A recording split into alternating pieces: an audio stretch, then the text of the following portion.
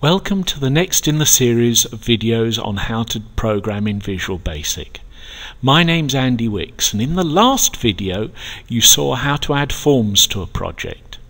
In this video we're going to look at how to add a menu bar.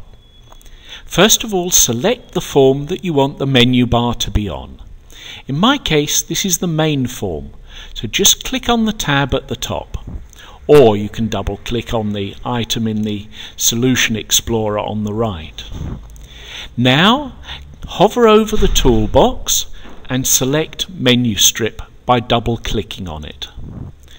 The menu strip should then appear, yes it does eventually, should then appear on your form. The empty box shows where the first menu will appear. Click on that and type in the name of this menu. In this case, for me, it's File. You'll see that two other boxes appear to the right and underneath. That allows us to add other menu items. If I click on the one below, I'm going to have an About box. Underneath that, I'm going to have a spacer bar. For that, it's just a hyphen or a minus sign.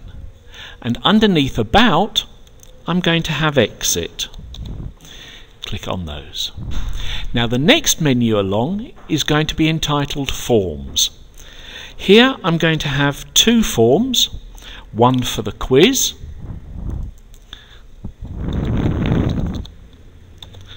and one for help. And when I do that, my menu bar is complete.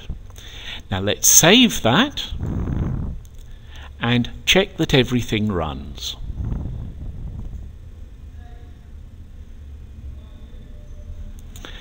Right, here's my form, and if I click on File, I've got About, a spacer and an Exit. I've got the forms, quiz and help.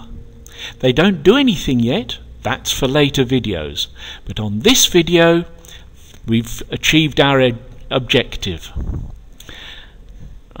I look forward to seeing you in the next video.